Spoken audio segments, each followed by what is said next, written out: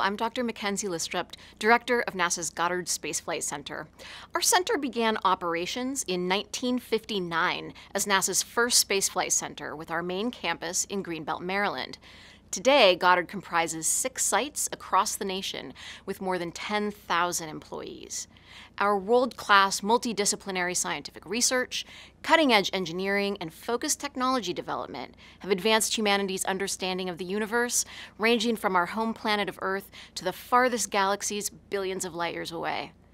True to our purpose, our achievements over the past year have continued to rewrite and redefine astronomy as we know it. There have been several firsts, many breakthroughs, and countless discoveries. Our success has benefited scientists, policymakers, and other stakeholders worldwide, and we know full well that the American public will always be our greatest stakeholder.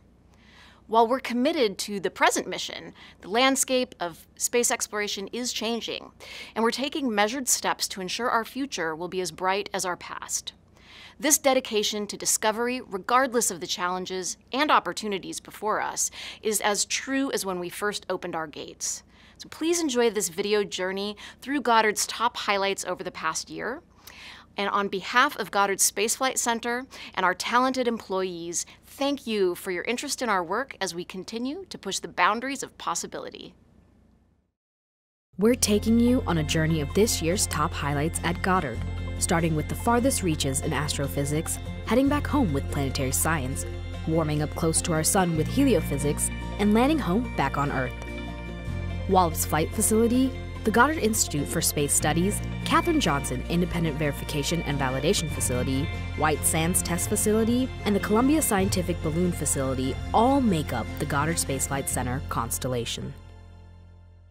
Speaking of constellations, from our cosmic backyard in the solar system to distant galaxies near the dawn of time, NASA's James Webb Space Telescope has delivered on its promise of revealing the universe like never before in its first year of science operations. To celebrate the completion of a successful first year, NASA released Webb's image of a small star-forming region in the Rho-Ophiuchi Cloud Complex. Congratulations to the Webb team on winning 2 Webbies this year. One for the live coverage series from launch to the first images broadcast, and the second for Webb social media. Here at Goddard, many key components of the Nancy Grace Roman Space Telescope are on their way to completion. The focal plane system developed at Goddard and housing Roman's 18 detectors was integrated into the wide field instrument, and environmental testing has begun.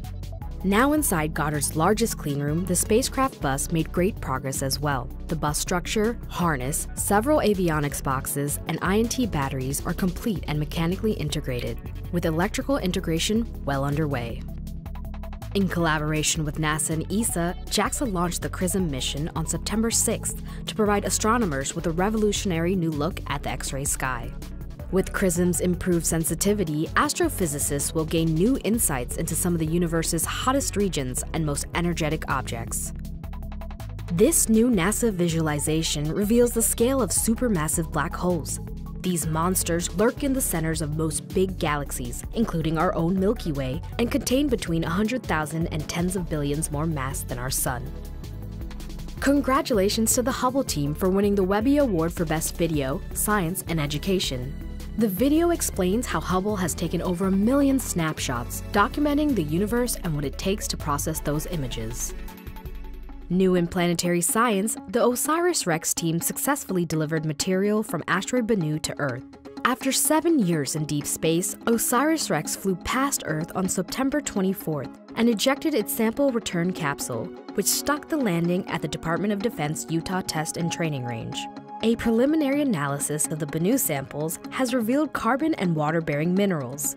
Meanwhile, the spacecraft is continuing its journey as OSIRIS-APEX, an extended mission to explore another near-Earth asteroid called Apophis.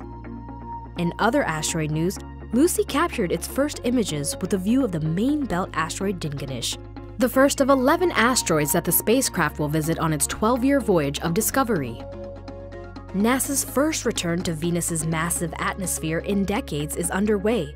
The Da Vinci mission passed its key mission and system requirement reviews in the past year, and it's on its way to developing a next-generation probe mission to discover a new Venus. LRO is paving the way for future missions like Artemis by studying volatiles, which are both scientifically important to understanding the lunar environment and will provide on-the-ground resources for future lunar exploration. Congratulations to Noah Petro and Barbara Cohen, named as Goddard's 2 science leads for the Artemis 3 and Artemis 4 missions respectively, and to Kelsey Young for her selection as Artemis 2 survey campaign lead. The heliophysics big year is looking bright. Turnout for the annular solar eclipse was astounding as communications team members and scientists from Goddard and other NASA centers arrived in Albuquerque, New Mexico and Kerrville, Texas to celebrate the eclipse along the path of annularity. But that's not all. In April of 2024, a total solar eclipse will give everyone another chance to observe our star, the Sun, in a unique way and to participate in citizen science and other eclipse activities.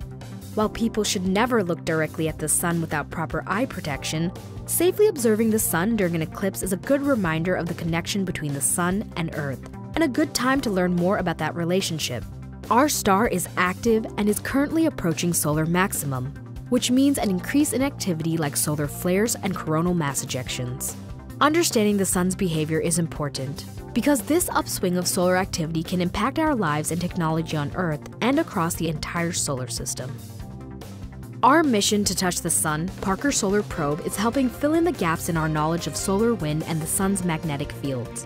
Parker Solar Probe will round out the heliophysics big year by making its closest approach to the Sun in December 2024. Although not as hot as the Sun, according to scientists at NASA's Goddard Institute of Space Studies, 2023 was Earth's hottest summer since global records began in 1880. The Canadian wildfire season had an early and aggressive start, saturating the troposphere with smoke. This animation demonstrates the transport of total column carbon monoxide that originated due to wildfires burning over North America in early June using the GEOS forward processing system.